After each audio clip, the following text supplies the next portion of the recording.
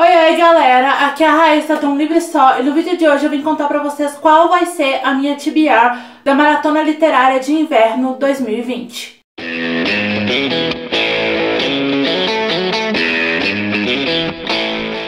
Antes da gente começar, te convido a se inscrever aqui no canal se você não for inscrito e a ativar as notificações, assim o YouTube sempre vai te avisar toda vez que tiver de novo por aqui. Me segue no Instagram e em todas as redes sociais, todos os links como sempre ficam no box de informação. E se você se interessar por algum dos livros que eu mencionar aqui e quiser comprar, por favor, compre na loja da sua preferência utilizando um dos links que estão no box de informação. Dessa forma vocês ajudam demais o meu trabalho. Todo ano o Vitor Almeida do Geek Freak organiza a Maratona Literária de Inverno, que acontece entre junho e o comecinho ali de julho. Cada ano essa maratona tem um tema diferente e esse ano ele decidiu trazer de volta um tema que ele já fez há alguns anos atrás. Quem acompanha o canal dele há mais tempo deve se lembrar, que é a Booktubatona. O que é isso? Ele convidou outros 26 booktubers para proporem desafios para essa maratona. Vocês não necessariamente precisam cumprir todos os desafios dessa maratona, vocês podem ler qualquer, se vocês quiserem também vocês não precisam cumprir nenhum. Enfim, eu vou deixar o vídeo de apresentação do Vitor na descrição desse vídeo aqui, onde ele explica melhor como vai funcionar a maratona, então eu recomendo vocês assistirem lá. A maratona vai acontecer do dia 20 de junho ao dia 4 de julho. Eu não sou uma das booktubers que está propondo o desafio, tá? Todos esses desafios já saíram, mas no vídeo do Vitor ele lista todos eles completinhos, então vou reiterar aqui para vocês irem lá assistir. Mas, já que eu tenho um canal, né, gente, por que não gravar um vídeo com a minha TBR? E é isso que eu vou mostrar pra vocês agora. Eu vou mostrar aqui pra vocês a minha TBR pretendida, tá? Se durante a leitura de algum desses livros eu ver que não tá fluindo, ou se, sei lá, depois que eu gravar esse vídeo e publicar, me der vontade de ler outra coisa, eu vou ler outra coisa. Mas eu quero muito ler esses livros, porque todos são histórias que eu preciso ler. Então, assim, eu não tenho muito escapatória. Eu vou ter que ler esses livros em algum momento que eles estão aqui na minha estante. Então, assim, né, vou agilizar isso durante essa maratona. Eu escolhi, gente, livros para compor vários desafios, vocês vão ver. O primeiro deles é Terra em Chamas, do Bernard Cornwell, o 5º volume. Eu preciso colar porque são muitos livros nessa série, da série Crônicas Saxônicas, e aqui eu vou pedir licença para colar os desafios que esse livro atende, porque realmente são muitos desafios, não gravei de cor.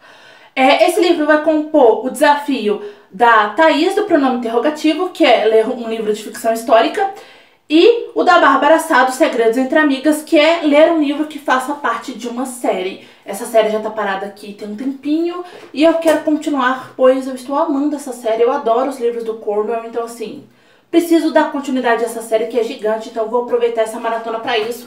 Eu já coloquei esse livro em umas outras 2 maratonas aqui do canal e acabou que eu sempre deixava pra depois, ó, marcado até aqui dentro, mas agora vai. As 1000 Noites vai compor os desafios da Reniere, do Palavras Radioativas, que é ler um livro encalhado na sua estante. Esse livro já tá aqui há bastante tempo. O da Vicky, do Chiclete Violeta, que é ler um livro escrito por uma mulher. E o da Maíra, do All About That Book, que é ler um livro recomendado por um booktuber.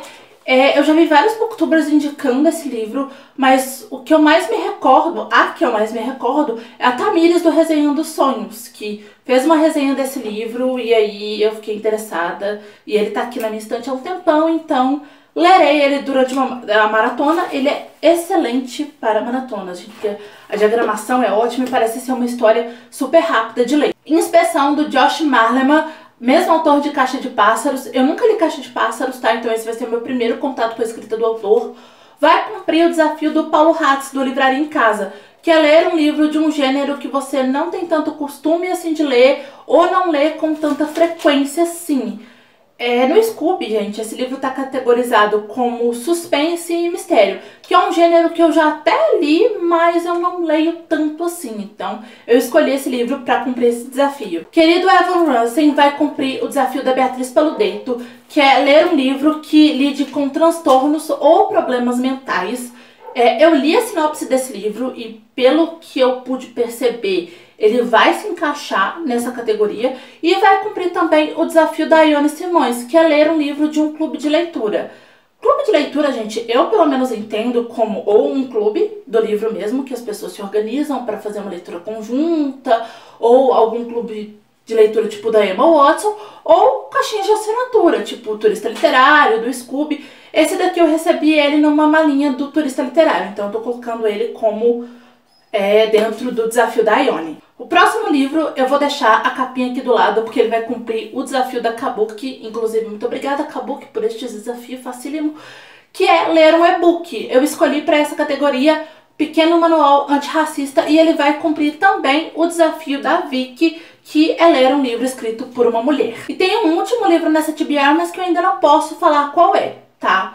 Mas ele vai cumprir o desafio da Patrícia Lima, que é ler um livro que você suspeita que seja favoritado. E esse livro, assim, eu suspeito que ele seja favoritadíssimo, 5 estrelas, pelo menos essa é a expectativa. Quem assiste com frequência os vídeos aqui do canal, talvez consiga adivinhar que livro é esse, já que ultimamente eu tenho falado muito a respeito desse assunto. Então, me deixa aqui embaixo nos comentários qual livro você acha que é esse. Bom, pessoal, é isso. Espero muito que vocês tenham gostado desse vídeo. Se você gostou, clica muito em gostei aqui embaixo para me ajudar na divulgação. Compartilha esse vídeo para os seus amigos e se inscreve aqui no canal se você não se inscreveu lá no começo do vídeo. Assiste esses 2 vídeos que estão aqui do meu lado, que eu acho que eles podem te interessar. É isso, beijo, tchau e até o próximo vídeo.